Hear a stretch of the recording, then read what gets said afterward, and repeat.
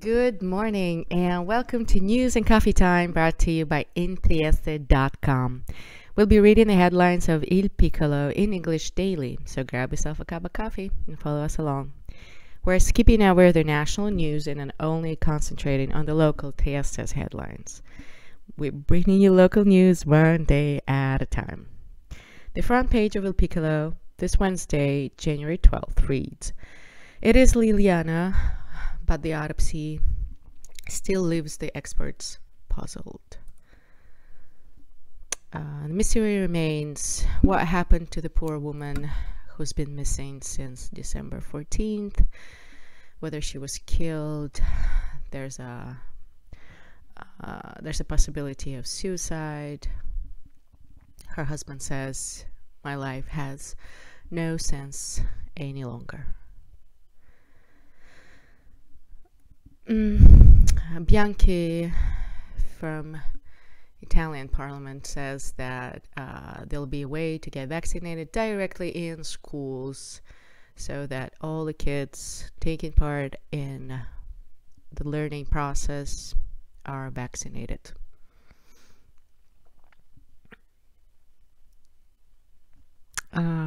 There are thousands of people in Friuli Venezia Giulia who are in isolation, and the tracing is almost impossible, says Riccardo Riccardi.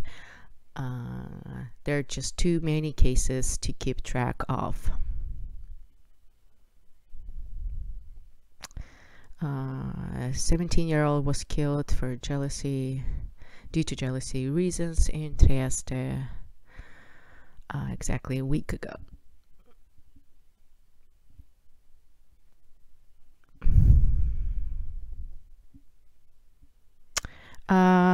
The recent contract was signed on Tuesday, January 11th, between Friuli Venezia Giulia region and Trenitalia. 400 million of investments and 25 new high-tech trains will be here in Friuli Venezia Giulia come this year. The infamous tram is still not working in Trieste, and there seems no end in sight for the works that have been going on for 2 years now. The residents of Trieste are indignant. They would like the tram to be back on track, pun intended.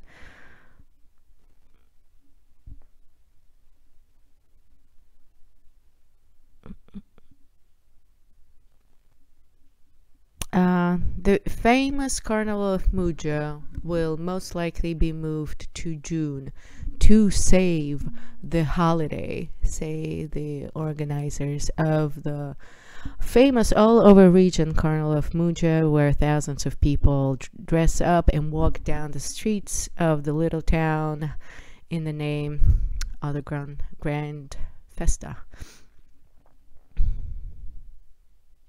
Picture of one of the readers of Mole Audace. In today's culture section, Carmen and Desdemona will be staged on Friuli Venezia Giulia theaters. Shakespeare continues to take over theatrical world of our region.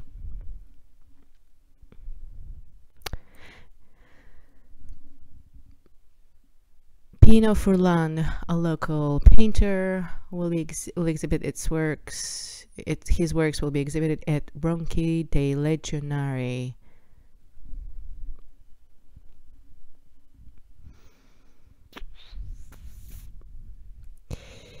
Weather forecast sees blue skies and really windy day out here in Trieste. Bora is here to stay for this Wednesday as well. This has been News and Coffee Time brought to you by Intrieste.com. We're bringing you local news one day at a time.